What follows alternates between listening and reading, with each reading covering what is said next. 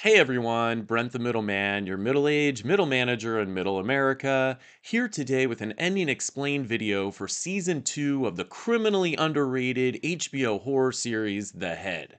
I'm telling you right now, if you haven't watched both seasons of The Head, stop the video, go binge watch them, come right back because you definitely don't want me spoiling anything. Now, for those of you that are still here, go grab a life vest, don't trust anyone because here we go.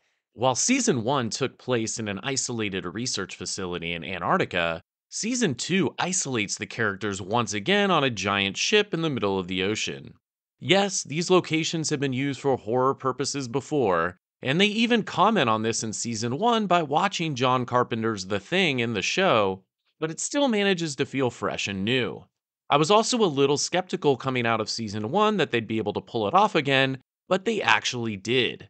Season 2 starts off with the trial of Dr. Arthur Wilde, who was framed in Season 1 for the murder of 8 people at the Polaris 6 Antarctic Research Station, and we get to see the woman who framed him, Dr. Maggie Mitchell, testifying against him. The testimony is pretty damaging, and it seems like Dr. Wilde is going down. But before he can be taken to prison, he is busted out and brought to a research ship where he's supposed to continue his search for an algae that can stop global warming.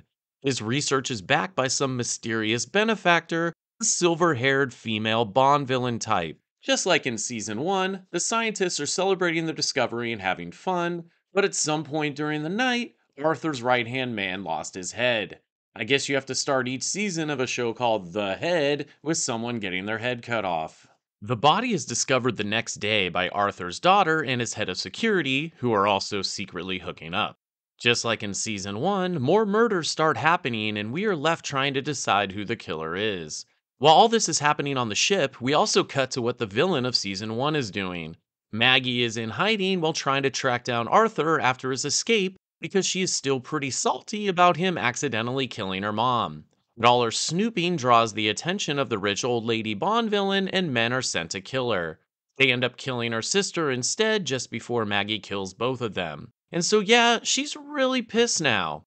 Maggie ends up going to look for one of the scientists she's been tracking, and she is able to find out the name of the boat that Arthur is on. Before she can do anything about it, she is kidnapped by the old lady Bond villain.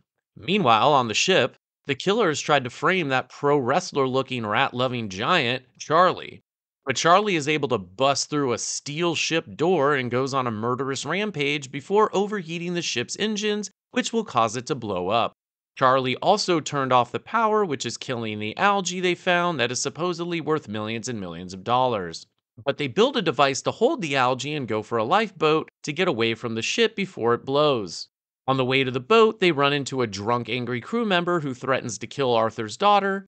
Arthur tries to trade his algae for his daughter, but the crew member just chucks it overboard into the ocean. More on that at the end. They still end up disarming the crew member, and Arthur shoots him in the head. Out on the lifeboat, we learn the answers to everything. Arthur cut off his partner's head because his partner found out that the algae is actually a poison that will speed up global warming instead of fixing it. Yeah, that's bad. So Arthur killed him so he wouldn't expose this, hoping that with more time he could figure it out. Arthur then had to kill everyone else to try to keep the original murder quiet. He feels comfortable telling the others on the lifeboat because he injected the poisonous algae into their water bottles and they are now slowly dying. Yeah, that's harsh. Arthur also gets lucky, for the last time, that the other scientist who escaped was trying to steal his research and save some extra algae. After the backstabbing scientist and his head of security, who is boning his daughter, die, it's just Arthur and his daughter left. Arthur desperately tries to get his daughter to understand, but she just can't get over that he's a murderer who killed her boyfriend and basically abandoned her as a child to focus on his work, so she pulls him overboard to drown him. We learned earlier in the season that his daughter could hold her breath for over 2 minutes, so Arthur has no chance. She drowns Arthur and is rescued. Back on the boat, the remaining 2 crew members are able to stop the boat from blowing up, but Charlie killed them by releasing CO2, which is ironic because the whole point of the mission was to find an algae that could get rid of CO2 in the atmosphere. The police land on the boat and kill poor old Charlie, who at least got to blow the ship's horn first. The season ends with Maggie talking to the Bond villain lady, learning that she's okay with her finally killing Arthur once he gets the algae, because then the other scientists can take over. She lets Maggie go and she heads off to the hospital after learning that there was one survivor from the ship. She is hoping that it's Arthur so she can finally finish the job. She slits her wrist to sneak into the hospital. Yeah, she's pretty wild, and finds the room. But she is disappointed to discover that the survivor is actually Arthur's daughter, who tells Maggie that Arthur is dead. It ends with Maggie being confused and then getting a mean look on her face. We are left to wonder, did she kill her? Well, let's discuss. I like that season 2 left us on a cliffhanger because it leaves open the possibility of a season 3.